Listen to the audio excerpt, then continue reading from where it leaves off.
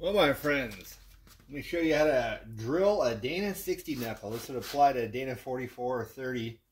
The responsible way of doing this would be go ahead and purchase a 3/4 inch reamer. It'd be way safer. You're not going to snap it off in there. You're not going to play a little game of whack with your face, but I don't feel like doing that. So also not a good idea of just stepping up slightly with the bits, but because it's tapered, that's how we're going to do it. So move the knuckle this way so it's already loaded. Get up in here. This drill also has kind of an auto off feature if it bites, but we're just going to go for it. Don't laugh. Oh, there we go. Stripping the shank. There we go. It's 5/8. Probably only went through that easy because of this fine product here, Anchor Lube, I would assume. Oh God, getting it everywhere. I got excited. Now, next step we'll probably go with like an 11/16, and then the final step will be a 12/16 or 3/4. So again, in, lock it, try not to hurt myself.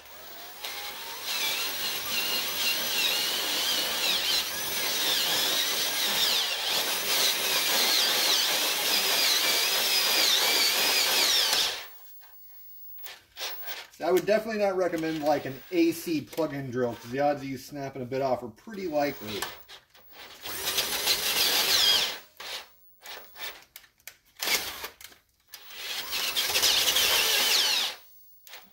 You can see how it worked with the 3/4 bit here coming up. It's aggressive. Not recommended, but it works.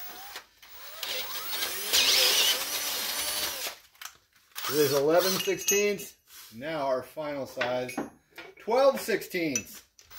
Let's see if we can do this without looking horrible online for everyone to laugh at. Probably too late though, right? Okay, let's leave this dangling down here so it gets sucked in.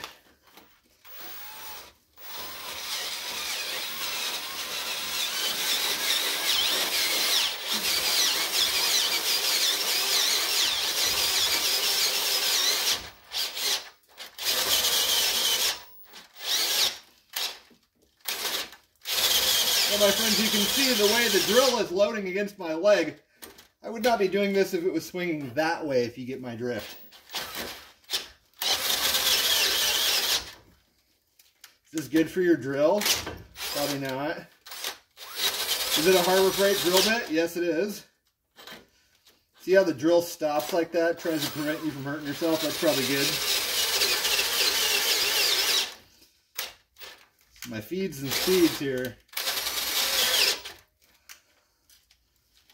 might just have killed our Bosch drill. We're almost through. We're through. So a reamer would have been like way easier. We would have probably been done in about, I don't know, 15 seconds. Way less violent, way more professional. But guess what? I don't feel like purchasing one and I don't have one. So here's our in solution.